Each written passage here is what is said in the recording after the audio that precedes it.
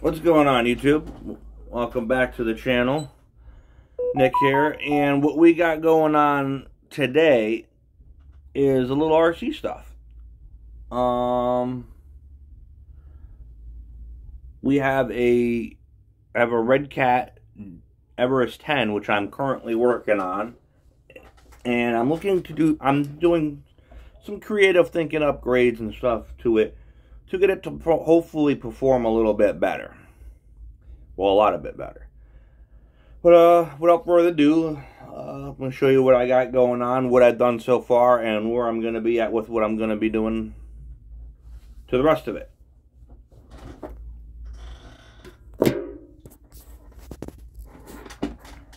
This is a Redcat Everest 10. And first things first, what I'm doing is I'm moving the springs from their factory location here. They mount to this first screw here. The first hole in the frame there. And I'm doing traxxas trimmed traxxas TRX4 Bronco or K5 Blazer trimmed traxxas. Might even be Redcat wheel wells, I don't know. But traxxas, or they start off like this, and I trim them off with the saw level with all this here. So I trim all this off and then just keep this back like I did here. And I'll show you on this side. This side so far has been done. And I'm using some machine screws and lock nuts to mount them there to these two holes here in the frame on this side. And I'm going to be doing it on all four corners. So I got some machine screws to hold the wheel well there. And then from there, I drill the hole there to mount the new location of the shock. And it's really stiff and sturdy and nice.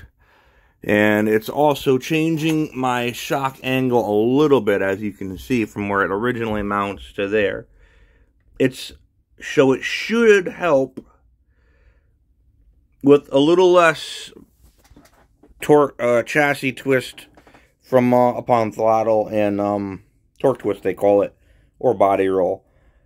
But that should help with that, limiting that, if not getting rid of it. And number two, still allow good flex, but keeping a little more rigidity. And by adding these posts, what I can do is, when I put my body back on, the top of these wheel wells, when I have the back mounted as well, will give a surface for the body to rest onto, making more strength and rigidity for the body so that it doesn't flap around on these just being mounted to the stock Redcat body posts. Now, when it comes to the body post for the body itself, I have two options. I could either let the body, my body I'm using, rest onto the mounts and then drill the new holes in the side of the body to go through here and then put the clips in, and you still keep using the factory Redcat mounting system. Or I could trim these in half and then drill two more holes in the wheel well from the back or whatever, and end up screwing these to that existing wheel well. And that'll give me another surface to mount these style body mounts, so I could have it go through the body and use the clips like the traditional style body mounts, just like you would find on the TRX4 or the Stampede from the factory. This is another TRX4 this is originally the TRX4 Bronco chassis, which has a 2-speed transmission and the locking and unlocking disc. This one currently has a lot of nice upgraded metal portal stuff and some steering linkages, I guess. But this is another project for another time. I got to look into the electronics of this one and see what's going on with it. Maybe a wire's pinched or something, or maybe the ESC is bad. But and I still want to get some other wheels for that, which I've been looking into another set of these Redcat Everest plastic beadlocks, because these being 2.2 wheels that have 2.2 tire stock, which are these here. If I get another set of these Everest wheels and tires, these would look nice underneath there too. It'll give that van a nice meaty look. Mud truck, off-road, or even if I could find a set of the what I'd really like would be the Low-C LMC or Low-C LMT monster truck tires for that, or the axial version of that one, or even Proline. Or Proline has, I believe they're called the Renegade, no, the Destroyers, and Jade Concept has the Renegade monster truck tires. My goal is like a set of tires for when I want to do some mudding and monster truck bashing. Although I'm not going to do too heavy of a bashing, even though this has a lot of metal upgraded parts. It still is brushed, has a 21 turn reverse traxxas motor in it, factory motor. I don't know the gearing and the transmission yet, but that, again, like I said, that's another project for another time. As well as this one here, which I'm going to be, I need to get more taller of these style body mounts for this to drill the holes in here and mount this body back on that. But that's another project. And I want to get this, either the Stampede, because this is a 4x4 Stampede. I'd like to get a set of the 2-wheel drive Stampede front wheels and tires, like a set of two different sets of those, because I hear the two front ones have a different back spacing or something. I don't know, because those only came on the 2-wheel drives, those specific monster truck style wheels. I hear the tread compound is not the best, but it'll be a nice scale look, and it'll still be a cool fun basher. But and then there's some of my other toys. This is another one I recently acquired. It's ready to run, doesn't need anything. It's the, but I do have to glue the tires to these wheels. So right now it's just sitting there. This is the Kyosho Phaser Mark II chassis with this factory Chevelle body. It's all-wheel drive. This particular one has a brushless setup in it. I'll get into that one on another time, as well as any of the other ones you guys might have questions or want information on. Redcat 64 Pala, which there'll be more I'd like to do this as well down the road. But getting back to this project here, I'm going to try and figure out here how to set my camera up so you guys can see what I'm doing here. I'm going to grab my saw, and I'm going to start here with trimming this. Then once this is trimmed, I can put the 2 screws there and there through the chassis of the Redcat, and then I could mount my front spring to the wheel well, and then from there the front will be done, and I can move on to the back. So without further ado, let me get you set up here, and I'll get going on this. Sorry for my camera quality. I don't have any stands or anything at the moment, so what I got is what I got, and that's what I got to work with. But here we go. I'm gonna start trimming this.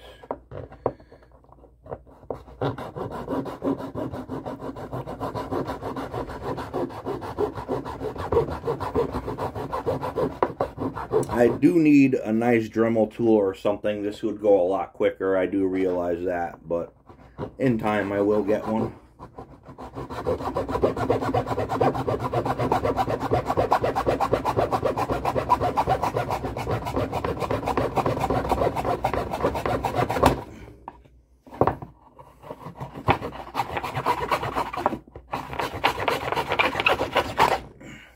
Done.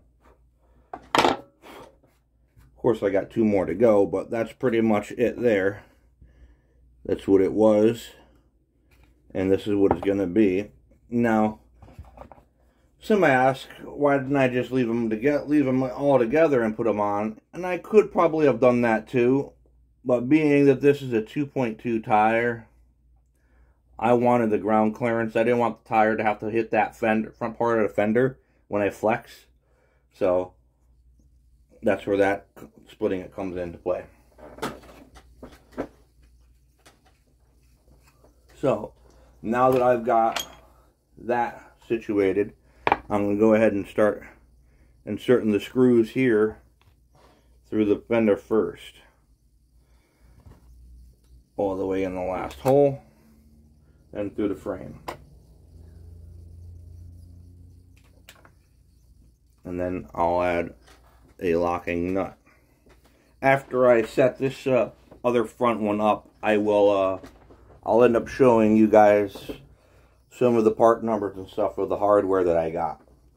These wheel wells you could probably get anywhere. If you look up Traxxas TRX4 wheel wells, or I believe even the Redcat Gen 8 wheel wells you could use as well.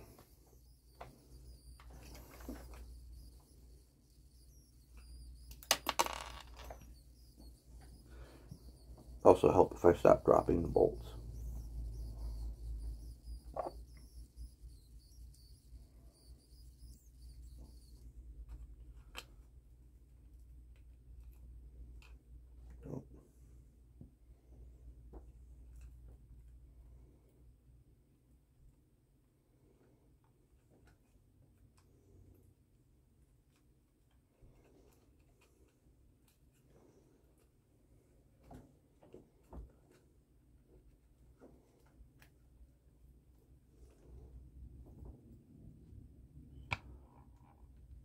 And I'll use my traxxas tool. Tighten that up. I'm going to leave it snug for the most part because I still got to put the other screw in. And I'll get another one of these.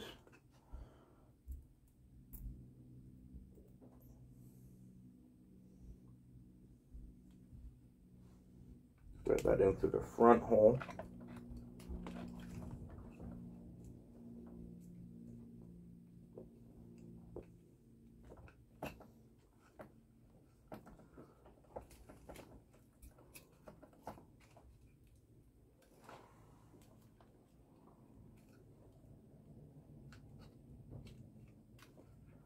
There it goes.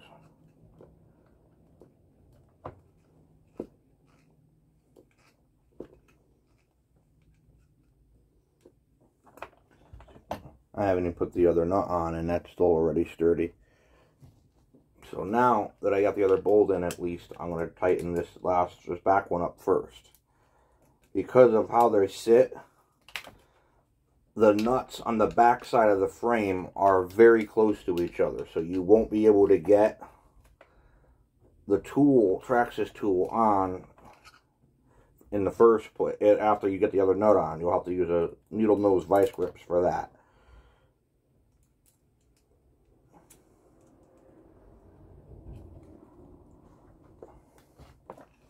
Alright, now I can slide. You will be able to get both of the nuts on these screws. You just won't be able to get the tool on to tighten them on. Once you have one of the other nuts on, that is. So now that I got the other one started too, I'm going to keep holding the nut by hand and then twisting till I can't turn it no more and hold it. And that's where the needle nose vice grips comes in.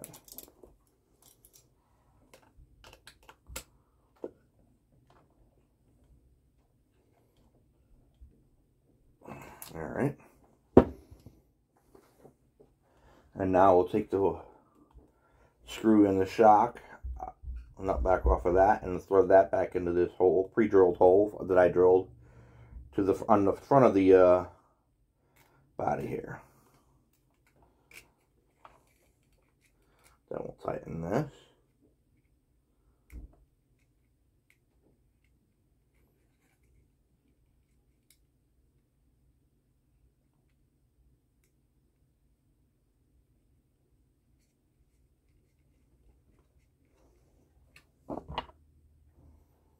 Same thing, traxxas tool, and these shocks on the Redcat, or at least mine that I have here, have the Phillips screw on the other end of the shock.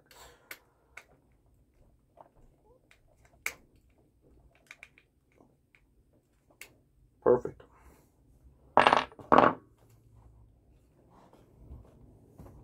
Now I'll grab the over here quick, and I'll show you what I did, because I know you probably couldn't see, but I got the 2 of the machine screws, and there's the factory Redcat one.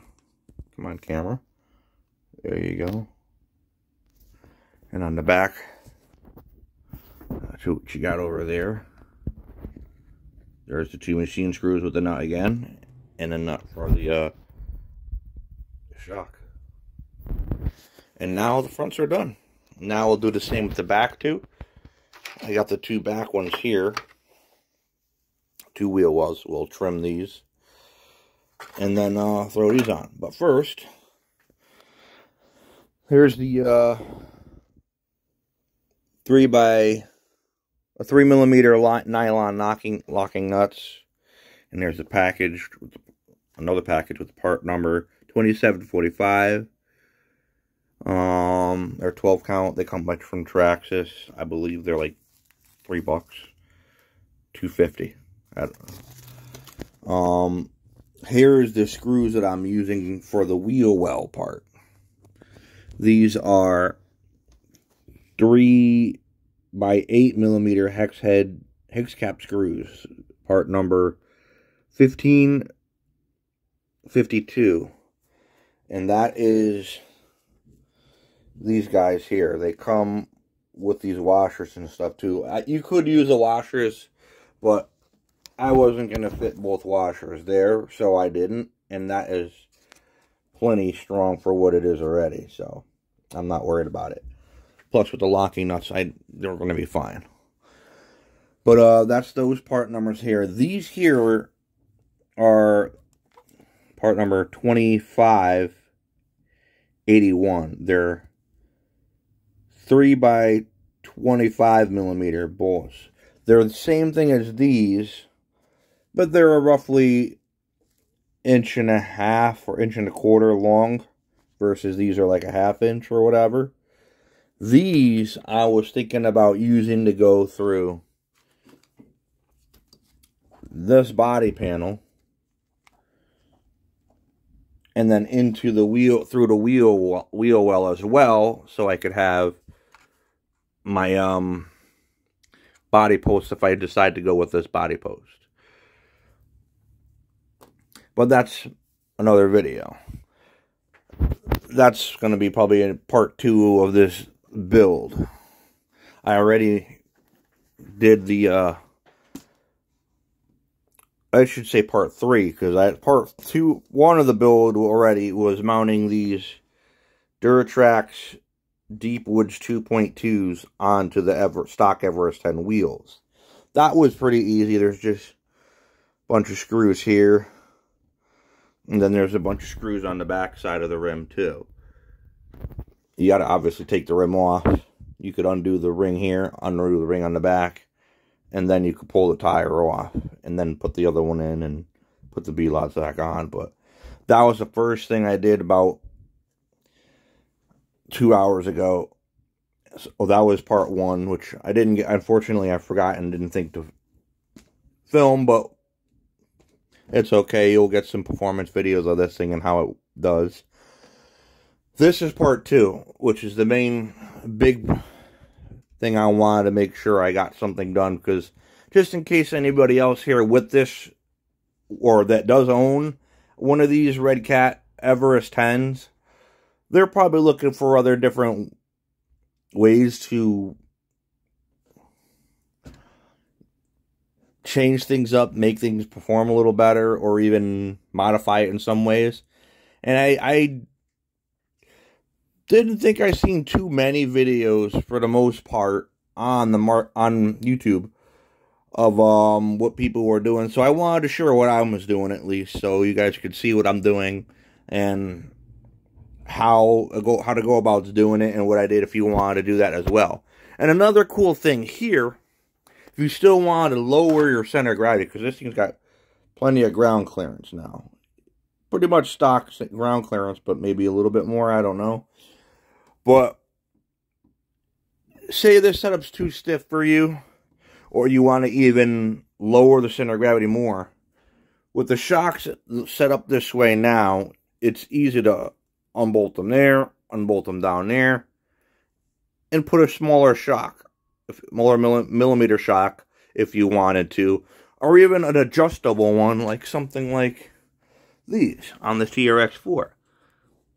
Something with the collar that you could adjust to A, give it higher or lower ride height, and B, adjust the stiffness of the suspension. And how much flex you're going to get out of it will determine that. You just got to measure your millimeter of the shocks, which some down the road is something I'm probably going to end up doing with this, is eventually changing these shocks. But for now, I'm more than excited to see how it's going to perform with those. I think it'll do perfectly fine. But that's that for now. Let's get back into this. I'm gonna put you down, and I'm gonna knock out the back, and then we'll get back into the video and do the recap with everything else. Real quickly here, before I finish this up, I wanted to show you guys something else. Another advantage I think that anybody who has one of these Everests might have of doing this setup that I'm doing is that the fact, besides the airway area of how the shocks are mounted, I think even being that this original setup is mounted inboard of the frame, the new setup being mounted on the outboard of the frame, on the outside, I think that's going to help a lot too. Because they're not sitting like this and tilted back. They're sitting upward, not straight, but almost straight, and a little more straight up and down. So I think that might help too. But we'll see when I go to perform this thing on the trails and whatnot. But let's finish this up and I'll get right back to you guys. Well, we're back. And we are done for now. Now, because I figured I'd set it up here all flexed out. This is as much as you're going to get out of it, which still is plenty of flex. You lose a little bit of flex with this setup. But again, that's all a matter of changing out your springs and putting different spring rates. You can get more. But this being a little bit stiff, definitely I could feel it being stiffer than it was stock. You're definitely going to have less of the body twist, torque twist, than you would have with the stock one. So, all in all, my thoughts, I'd say this is definitely a success. And it's definitely a really good, cheap upgrade anybody can do to their Everest 10 if they wanted to get a little more strength and rigidity, as well as still good flex. Like, so you can see here, that's a 8-ounce duplicolor can, and it's flexing out nice. It is off the ground a little bit there, but if you twist this thing, it can get it to stay. Actually, but whatever. But you're still getting plenty of flex out of this for what anybody would want to do. And again, these are 2.2 tires. that are on it and wheels. Full the factory 2.2 wheels, but 2.2 Duratrack Deep Woods CRs. I love these tires. I have these tires here on this in 2.2 size, which I can't wait to try out. And I also have them here on the TRX4 Sport.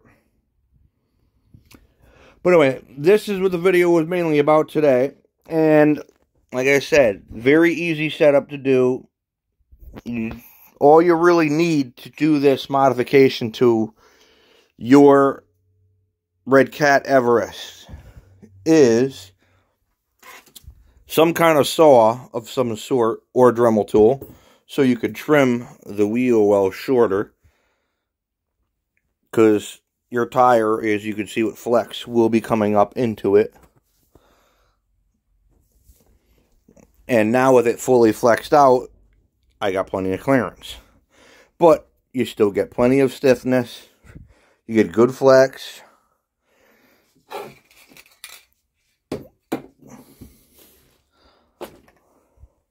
Good sturdy rig. Shocks I moved out when you do this, or you could, it's up to you on what you want to do, how you want to set it up. I moved the shocks outboard of the frame rather than inboard of the frame on the factory location, because I could easily undo them and put them on the other side. I figured I'd try it like this, see if there's a difference. Who knows? But Traxxas TRX4 wheel wells or Redcat Gen 8 wheel wells, I think might work as well. As long as you have a bunch of those holes there for options as to where you could put your mounting holes. And if not, you could find a set of these wheel wells, trim them still in drill holes to wherever you need them mounted, which isn't a big deal either. So either way, win-win for you guys. So you need Traxxas or Redcat wheel wells. You're going to need 2 packages of these 1552 Traxxas 3 by 8 millimeter hex cap screws. They're $3 per package at the hobby shop that I bought them at here in Connecticut, at Amato's toy store in Middletown. I'm sorry. Amato's toy store in Middletown, Connecticut. These screws were $3 a package. I believe you got, I think there was like 6 and 6, so I got 12 out of 2, so it was enough to do the wheel wells, because I needed 10 technically, or 8, but I made sure I got extra, because you always want to make sure you get extra screws with these. So those for the wheel well, and if you want, and you're going to need these, the 2745 3 millimeter. So you're basically going to need 2 packages of the 1552 screws and 2 packages of the nuts. I have plenty left over now, just from the 1 package of the nuts, because I bought another one for the longer screws for the body posts, which I don't know yet if I'm still going to do or not. You don't necessarily have to buy these to do the body posts here if you want. If you want to trim these back more and still utilize your factory ones, you guys can do that too, because you can see the wheel wells do stick out a little bit past these mounts. So if you trimmed them a little bit, cut a little bit off this way, you can have enough room to still use those. Or you can do what I might end up doing and mount the body posts to the wheel wells. Either way, anyway. Well, that's pretty much it. Wheel wells, 2 packages of screws, 2 packages of nuts, and this mod you can probably have done in, I'd say, all of a half hour at the most, maybe to an hour. And you'll need your Allen keys, which these packages with the screws do come with this Allen key. There's a new 1 Allen key per package, so you'll have these. And then you'll just need your Where did it go? Then you'll need this, your traxxas lug nut key wrench thing, so you can have the different size, or if you have sockets for all the different size locking nut. Here, I'm sorry about that. Yeah, so these 3mm nuts and the ones for the suspension shocks are all the same 3mm size, and they're all locking nuts, so you're good there. Basically, these 3 tools, I was able to do this whole job. And 4 if you add the screwdriver, because my Redcat had Phillips head screws on the other end of the shocks. But those 4 tools, wheel wells, 2 packages of screws, 2 packages of nuts, and you could have this thing done in about an hour. That wheel well mod. So, hope you guys enjoyed the video. And like, subscribe if you liked what you've seen. And for more, so I'll be uploading more content and videos. And, yeah. That's pretty much it for now. I think, actually, I can't leave you guys with just like that, with the, with it's like that. I gotta show you what the body's gonna look like. So, let me put you down quick, and I'll give you a little test look as to what the body is going to look like if it hopefully fits. There you guys go. I didn't want to tease you that much, but I am going to have to trim the wheel wells a little bit. It is a little, they are still a little wide for that body. It's an old Charisma body, but that does look really cool. That looks cool. And I could see here, because the body, if I trim the wheel wells a little bit, the body will go down a little bit more, and I might still be able to use these holes for the mounting back through the body. But I gotta trim the wheel wells. And they're rusting in the back, so I might not be able to in the back. Maybe I will just go ahead and do the other, these post style after all. Probably give more strength and rigidity to the body as well. But that does look really cool. Look at that thing. That's going to be one crazy crawler when it's done. But thank you. That's it. Thank you guys for watching, and I'll post another video on testing it out on the trail once I get to that point. I think next is going to be body post situation. And then from there, I want to change the motor over. But that is it for this video. It's been a long video. Hope I didn't lose any of you guys. But if you liked what you saw and want to see more cool videos or whatever, like and subscribe. And I will talk to you guys later. Peace out.